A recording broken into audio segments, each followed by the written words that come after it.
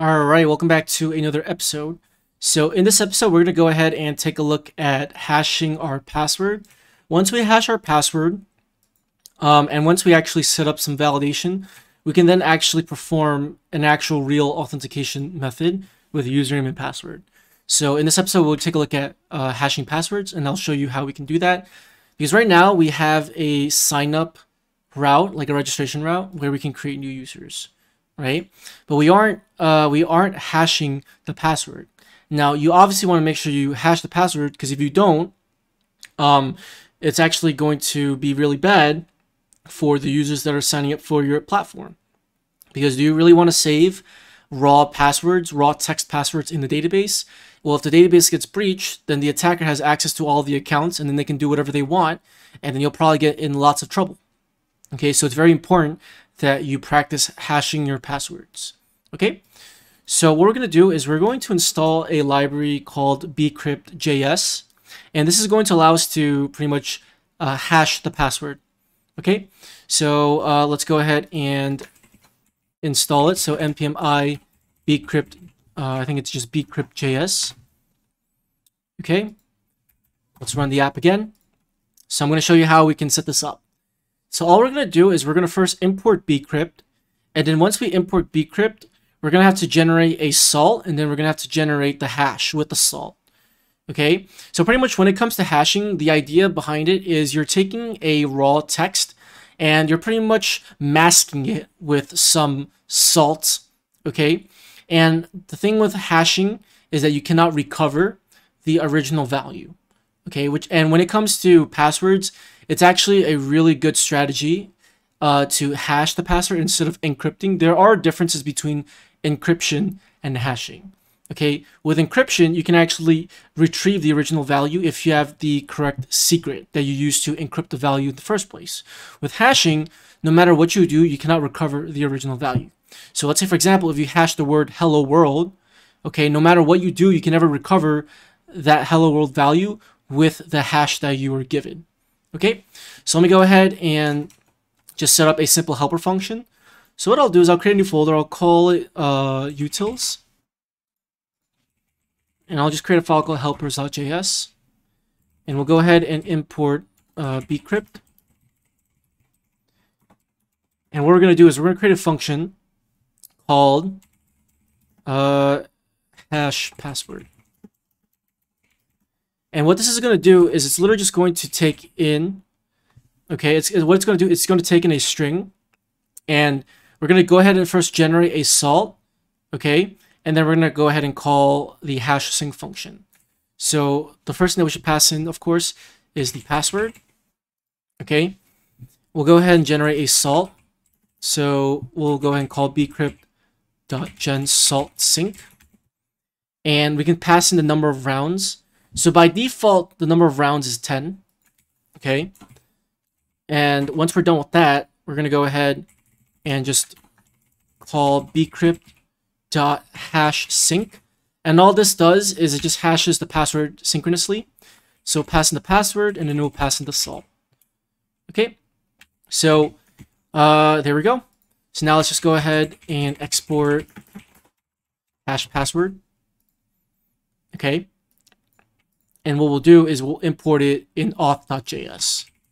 So we'll go ahead and import that from utils, helpers, and then we're going to import hash password like that. Okay. So before we save the new user to a database, we should hash the password, of course.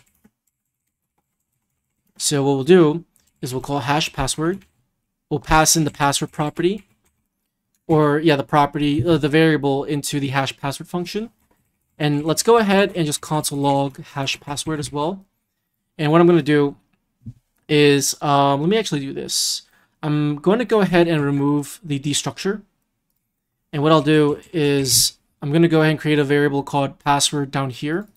And I'll just pass in request.body.password like this. Like I said, we'll do validation in a later episode. Okay, just so that way I don't have to just set it like this, or password, hash password. I can just have all of the actual values that I want in one variable. and just pass in like this. Okay, so let's go ahead and try creating a new user. So let's do anson3 at gmail.com. Let's go ahead and just type in a random password. So let's click send. Seems like there were no errors. Let's look at the logs. You can see that we have the hash. And if we look at the database, we have the hash right over here. Okay. And so now, like I mentioned earlier, there's no way that we can actually take the hash and unhash this value to get the original password. So the idea is when the user first creates their account, you hash the password, you save the hash to the database. And when you want the user is going to log in, what you do is first of all, the user is going to go ahead and pass in the username and password into the request body, right? Afterwards, what's going to happen is you're going to take the password that they provided, like in the text field or wherever, right? And you're going to take that password, you're going to hash that password that the user sent to your server, and you're going to go ahead and also find the user as well based off of the username or email. Okay. Once you do that, what you then do is you take the hash and you compare the hashes. And if the hashes are the same, then that means the user has entered the correct password, and that means that you can authenticate them successfully. If the hashes are not the same, then they obviously entered the wrong password.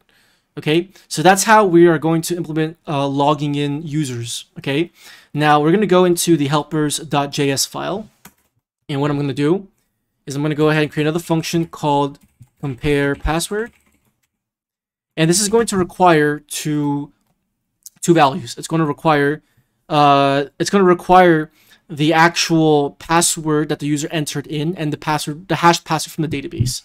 So I'll call this raw and I'll call this hash. So what we're going to do is we're going to return bcrypt compare sync. And we got to pass in, so S is going to be the raw text password that the user is entering in either from a form or like from Postman, right? The hash is going to be the value that we're getting from the database that we save, which is the hash that we save for the user. Okay, and if this it's hash. And if this returns true, that means the passwords are in fact the same. Okay, so let's export that function.